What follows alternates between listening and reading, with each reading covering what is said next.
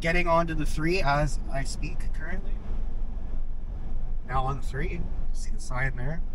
We are in the Cascade Mountain Range, and the Cascade Mountain Range is a part of the Cascade Volcanic Arc, which goes all the way from California up to BC. We're in the northern part of that volcanic arc. And Mount Baker is probably the most well-known volcano around this area. Mount Meager as well in Whistler. Mount Garibaldi as well, which is also part of that's the Garibaldi volcanic belt, but it's in the Cascade volcanic arc. And it's a stratavolcano, which basically means it's got really steep sides and they go really high up, and when they erupt, they erupt. And then you got a couple other different types of volcanoes, some kind of interspersed throughout the area. There's shield volcanoes, which are like, it's like a hill, basically, a little, like a miniature volcano with a hill on it, pretty much. And then you got lava domes, which is like, it's basically a big cauldron, and the lava inside is so viscous that it won't move out of the cauldron. So it basically sits in that cauldron. And then you got cinder cones, which is basically just, it's a vent, poofs out lava once, and then that's it, doesn't do it anymore. It's usually kind of a buildup of ash and stuff. Those are like the 4 types of volcanoes you see around here. We've got all of them in BC. We've got every single type. And the whole reason this area is volcanic in the first place is because right along the coast, just past Vancouver Island, you've got a whole series of tectonic plates. So you've got the Pacific plate, and then you've got the Juan de Fuca plate and the Explorer plate. There's a series of faults and ridges that run all along these, and these move. And the Pacific plate will do this thing called subduction, where it actually pushes underneath the North American tectonic plate, and it basically superheats the water because of the mass amount of pressure. So when the plate pushes down into the ocean, it pushes water and rock and everything, and because of the forces involved, it's such a massive amount of pressure that it heats up. When you pressurize something, it heats. It's called heat of compression. And so this superheats all the water and turns it into hydrothermal fluid, which is, we'll go into later, which is why ore deposits are formed and how they're formed. But basically, the whole reason that we get volcanoes here is this plate is pushing on the North American plate, which we live on, and it causes a whole bunch of rifts. Volcanoes form, lava, and then there's chambers form within those mountains, and then the gases build up and then explode. We're going through the Skagit Bluffs currently, and as you can see, it's quite precipitous and steep. So the 3 has had a long history. It started out as a fur brigade trail for the Hudson's Bay Company in like the 1840s. Then in the 1860s, Edgar Dewdney, the Dewdney Trunk Road, the Dewdney Trail, he surveyed the Dewdney Trail in the 1860s, and then the railway came through in the around the 1900s, and then the road was finally built in the late 40s. But just like, as you can see how rough this terrain is, they had a huge problem building a road like through here. Even the railway, they were 3 routes. They were going to go the Coquihalla route, which they ended up going, the Kettle Valley Railway, through Brookmere, all the way down through the Tulameen River into Princeton. Or there was the Railroad Pass route, which was the tunnel through the Railroad Pass mountain. And there was the road, basically. The road that they surveyed in like 1915, but it was it's too hard to build at the time, so they didn't end up building it. So there wasn't really a need because the railway was running and they had other roads. But eventually, come in the late 40s, they built this road. So the Crowsnest is fairly new, though. Let's have a fairly new incarnation. When they went to go get the railroad surveyed, it was actually Edgar Dewdney that surveyed it, and he said he didn't like it. He said that he would have rather it just built a train from Merritt down to Princeton and go that way. But they had other ideas, so but it was thanks to Dewdney pretty much that this route exists. And before that, it was just a bush trail for furmen. So over there, that's Copper Mountain. That's the famous copper mine. 1897, it was stoked by the guy the name called Volcanic Brown, and he sold it and made millions off of it, and then lost it all in a gambling house. But yeah, that's Copper Mountain. Been mining it ever since. Just past Princeton, or just in Princeton now, or just passing through Princeton. Kind of an interesting town, Princeton. It's got a lot of history to it. It's a four-corner town. So to the north, you've got the 5A, which takes you up to Kamloops, which was the original wagon road from Kamloops to Princeton back in the day. Over on the west side, you got, or northwest, you've got the Tulameen, Coalmont, Lakeburn. There's a big coal mine over there. Tulameen River is a platinum and gold bearing river, one of the few in the world. To the east, you've got Hedley, which is we're going to stop in. We'll more on that later. All the way to Soyuz. And in the south, you got the road to Vancouver. So no matter which way you go in Princeton, you've basically got somewhere to go. And it's a big gold mining town, not in Princeton itself, but all around Princeton on the Tulameen and the Similkameen. It's a confluence of the Similkameen and the Tulameen. So the Tulameen's a tributary of the Similkameen, and it feeds the Similkameen from the northwest. So we're just passing through Princeton and we're heading over to Hedley, and we're going to stop in Hedley quickly and check out the gold mining museum, which was there back in the day. There was a big gold mine there, the nickel plate mine. There's a funny story behind that, but there'll be more on that later. So we're just outside Hedley. See the sign here? Hedley was a big gold mining town. The nickel plate mine, just a little bit past Hedley going towards Soyuz. We're in the Similkameen Valley. So you can kind of see over there, there's striations on the rocks up there. It's pretty cool. So we're in Hedley now at the Hedley Museum. There's a little park across the street here. You can see there's an old barber shop. Miner's cabin. I think it's a doghouse actually too. Nice wooden doghouse. The inside, this is what these old boys would have worked in, or lived in while they were working. The old stove. Pots and pans. Jugs for the hooch. Hooch jugs. And then just look at what they used for the roof. Just timber, log poles.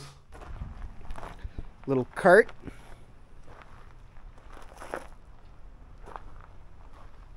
Yeah, that's an outhouse, yep. Old drag bucket. Oh, seen better days. Little boys there, riding a skip up. Oh, a drill. Would he use these for core samples or drilling? Putting charges in? Mast and everything? That's pretty cool, actually. Winches.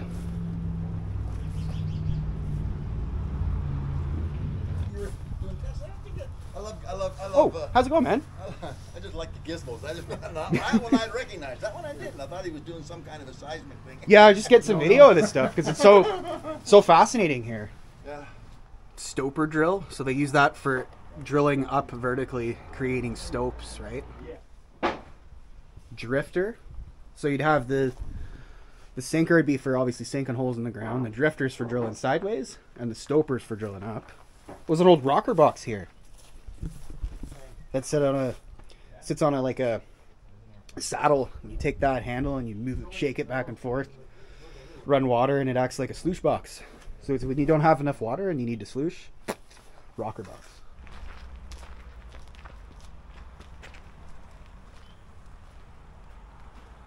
Careful of the hose though. Oh. Trip on it. Got them all over the place right now.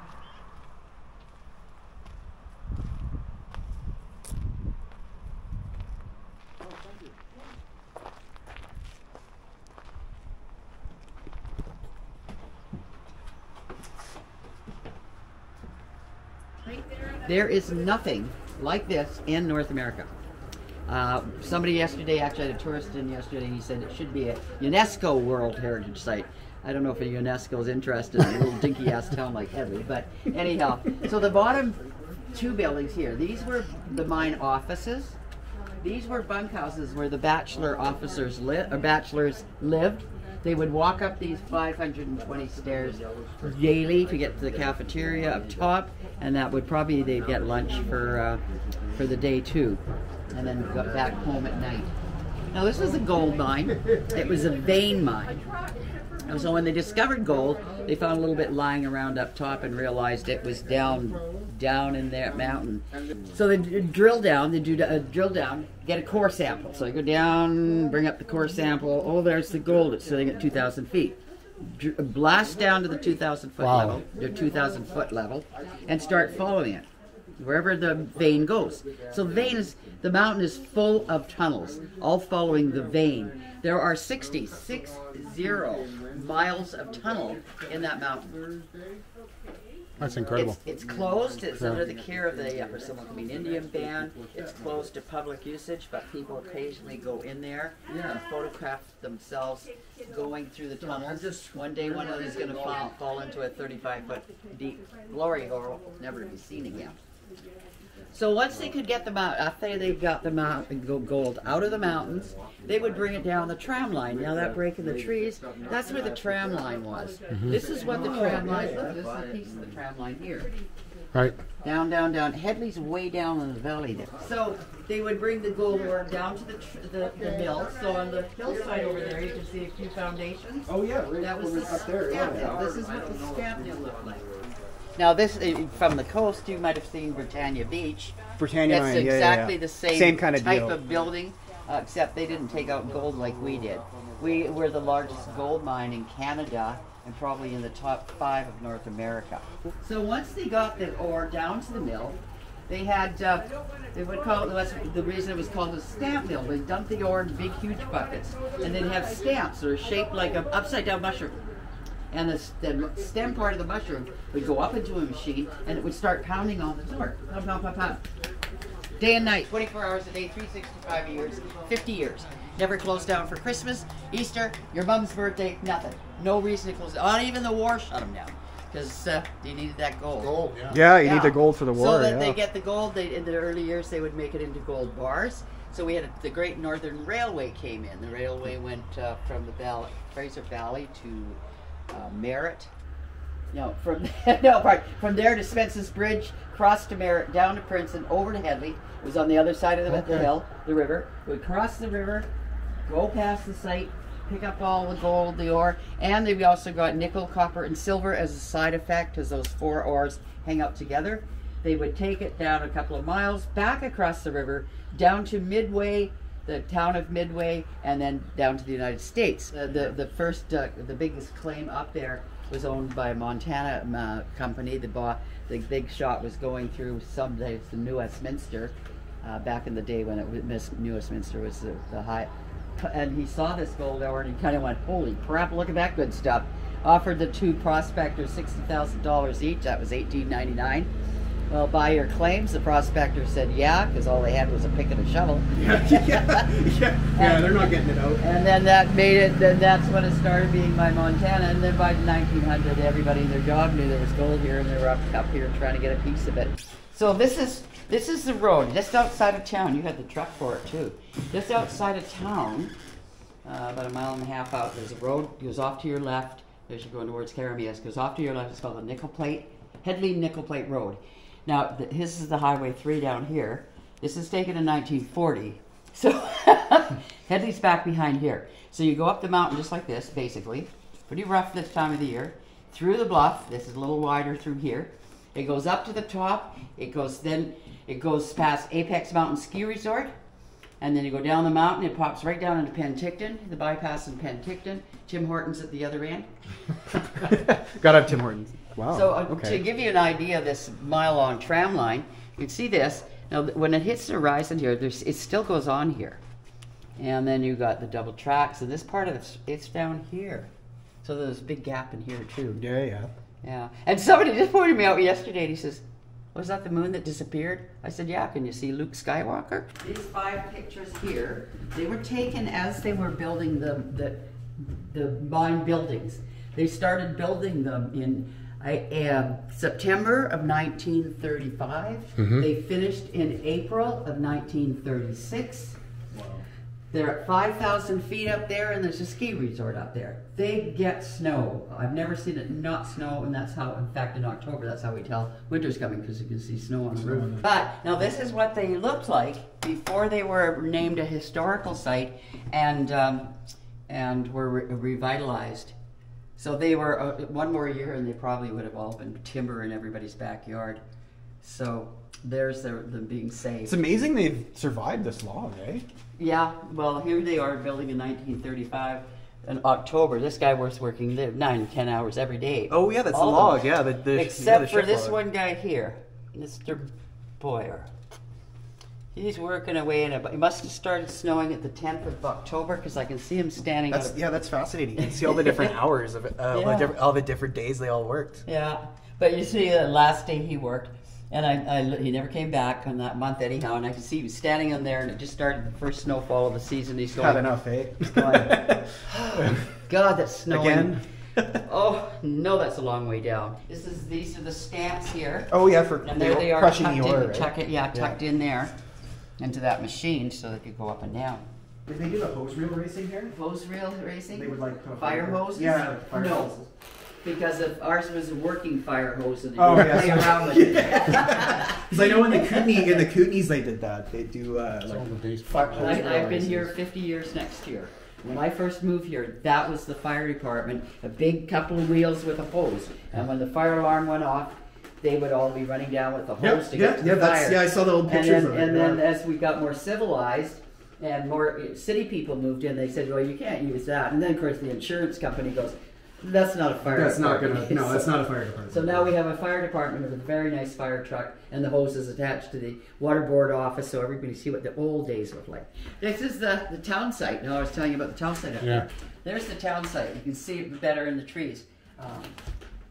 Yeah, so this area that they covered, so most of the mountain this way was your town site. Any photos like this, all these big, huge photos like this you see on walls and stuff, Yeah. he took his Very early panorama, eh? yeah, it's Wow. 1936. That's incredible. Yeah. And look at the how sharp it is. Yeah. Nice All camera this- too, eh? And they, God knows what he had. What they were using, Look at the yeah. pictures like that. Wow. That's my grandfather-in-law, my husband's Oh, grandfather. really? Wow. He was a first aid attendant at the mill. My late husband was born up there at the town site. His dad was a blaster, and his granddad was a blaster. Right. So cool. So the whole family. Yeah, the whole family. So their family. Yeah. So I Yeah. listened to all the stories they would tell, so I could. They told me all the good juicy stories. But we've had now. Hedley's had some movies made here, and had Burt Reynolds' movie. We're a small town in Colorado. Oh. We had over there at the end. We had Pledge. We're a small town in Nevada. Oh wow, quite And a then few films, here eh? we had the. You had Nicholson here? Nicholson was here. Really? Oh my God. Yeah, and then we had we played a small town in Utah. Most of the movie did not take place. There's Nicholson right there waving, right in front of the corner store. That's insane. Yeah, Wow. and he's just sitting out there in the streets in 2000. Yeah, that's old Jack. There's Yeah. a scene in the story where there's a big parade going down Main Street, and he's chasing the bad guy. The whole parade thing was done here. We had to shut down Main Street for all these weeks. And then the end of it takes place in Lillooet. Yeah. And I don't know where the beginning part was. Just passing through Carameas, coming into a bit of a change here at the topography and the climate. So we were in like the coastal mountains and kind of transitionatory period, but now we're going to straight up head into foothills and desert, or highlands, or a more correct term. So, and the Soyuz is considered a finger of the Great North American Desert. And actually in my last video of Farwell Canyon, that is also that whole area, Williams Lake, that Clinton, Cache Creek, Kamloops, that's all considered part of it, but we're basically kind of in the lower echelon now on Soyuz. There's actually a desert visitor center. You can go see all the desert animals and stuff, the shrubs and stuff that exist in the desert.